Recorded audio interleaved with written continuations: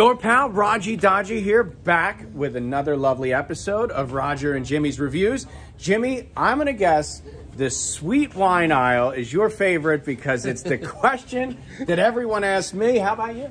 It's the question I get every day. They hold up a bottle and they say, is this sweet? All right. So if you're like the rest of the people that come in here asking these questions, which there is not a wrong question to ask our man Jimmy, that's what we're going to look at today. So let's take a walk down the sweet aisle, and Jimmy's going to show you a little bit about what we got. The number one wine that people drink when they say they drink sweet wine, they all love Moscato. So a little bit about it. It says Moscato d'Asti. That means it's fizzy. Like frizzante is the actual word. It's not fizzy like champagne, but it's just a little fizzy like a soda. Like Asti Spumante. Asti. And then if it says Moscato by itself, it's still. But one wine that they don't try, a grape that they don't try, they really should, is a Brachetto. Moscato is a grape from the Piedmont region of Italy, and I actually love this with chocolate cake. I can go for that. Guys, we got Valentine's Day coming up. That's it. That's your bottle right there. That's the bottle. All right. And then we get to a sweet red. Great price point, too. A sweet red are blends. I'm sure Moscato is in there along with Brachetto. Okay. But they can be anything and everything, but they're just a sweet red blend. Then we go further down as we're coming down the sweet aisle. Coming down, coming down.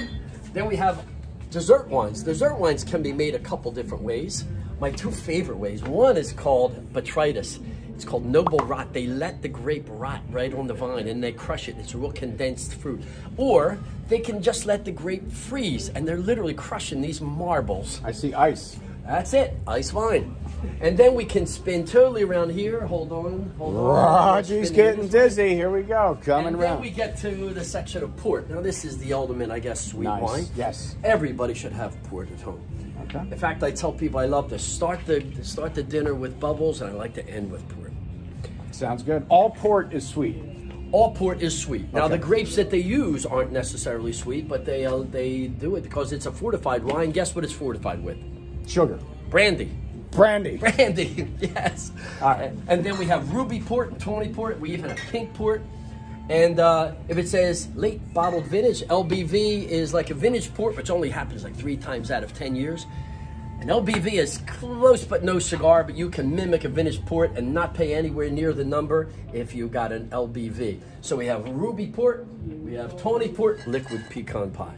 Liquid. All right, show us this bottle. All right, so we have any tawny port is exactly that. That's what it reminds me of. And I do love a tawny port. You can get them in vintages also. So we have port, we have Moscatos, Brachettos, dessert wines. If you like sweet, we have the aisle for you. I'll tell you what, and this guy has all the questions you need answered. That brain up there has, I couldn't even tell you where to begin, but Jimmy is the guy that you need to speak to. Jimmy, thank you so much. I learned some great things today on port. Liquid pecan pie, you can't go wrong with that. So for this quick tour of our sweet wine section, I'm Roger Wilco. I'm Jimmy Quail. And thanks for watching this episode of Product Reviews with Roger and Jimmy.